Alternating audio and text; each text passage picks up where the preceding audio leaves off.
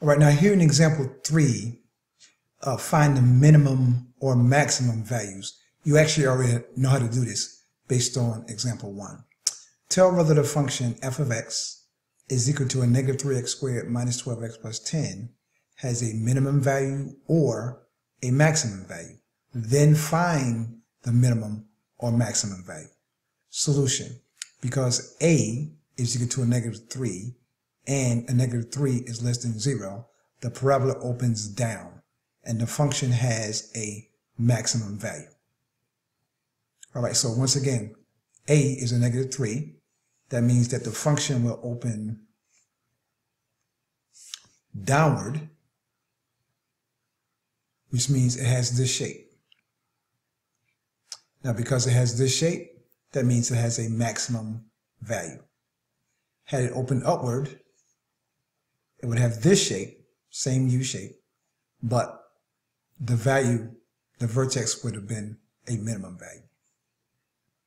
All right, now, to find the maximum value, find the vertex.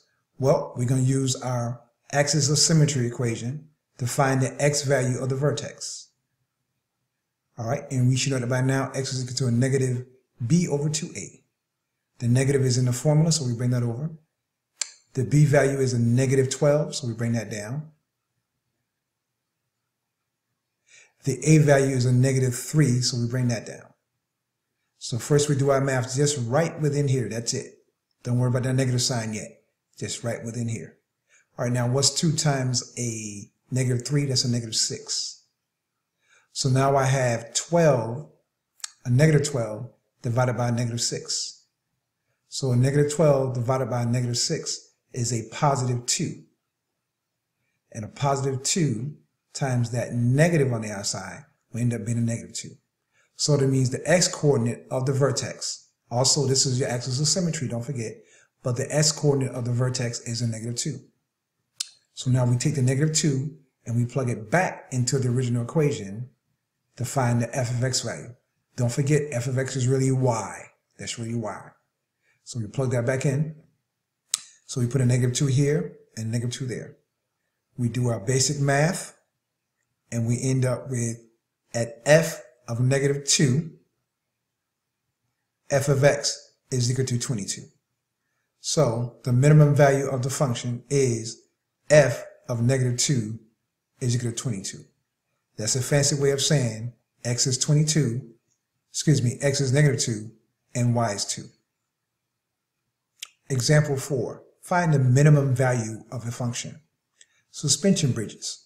The suspension bridge cables between the 2 towers of the McKinley Bridge in Michigan form a parabola that can be modeled by the graph of y is equal to 0.00097 times x squared minus 0.37x plus 549, where x and y are measured in feet. What is the height of the cable above the water at its lowest point? Solution. The lowest point of the cable is at the vertex of the parabola. This is our parabola.